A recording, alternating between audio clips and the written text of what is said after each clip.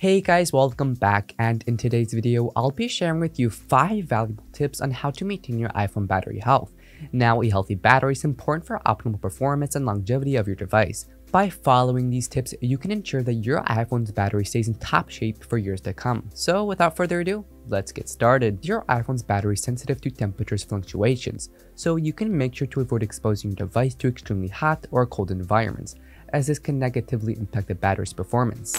High temperatures can cause the battery to degrade faster, while cold temperatures can shortly reduce battery life. Now, iOS includes a feature called optimized battery charging, and when enabled, it helps slow down battery gaining by reducing the time your iPhone spends fully charged. It learns your daily charging routine and waits to finish charging to 100% until you need to use your device. Now, to enable it, go to Settings, then Battery, and then Battery Health and Charging, and just toggle on Optimized Battery Charging. Now, before I continue, I just want to briefly talk about Incognito. These days, our data is all over the internet, making it easily accessible to anyone. And so, who benefits from it the most? Data brokers who buy and sell your data, including phone number, home address, and SSN on the internet, profiting without you knowing. That's why Incognito is super efficient. They handle all interactions with data brokers, get your data deleted, and prevent that data from ending up back online without you needing to do anything.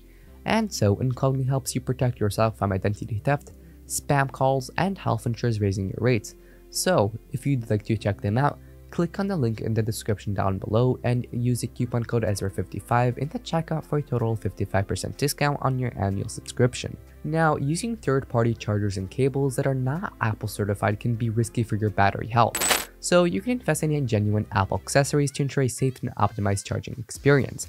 Non-certified accessories may not provide the correct voltage and current, potentially damaging your battery. Apple regularly releases software updates that include optimizations and bug fixes, which can impact battery performance, so always keep your iPhone software up to date by going to Settings, then General, and a Software Update. And lastly, some apps run in the background and update data when you're not actively using them, which can drain your battery. And so to manage background app refresh, go to Settings, then General, and after that, Background app refresh. You can also limit the unnecessary location services that can help conserve battery life.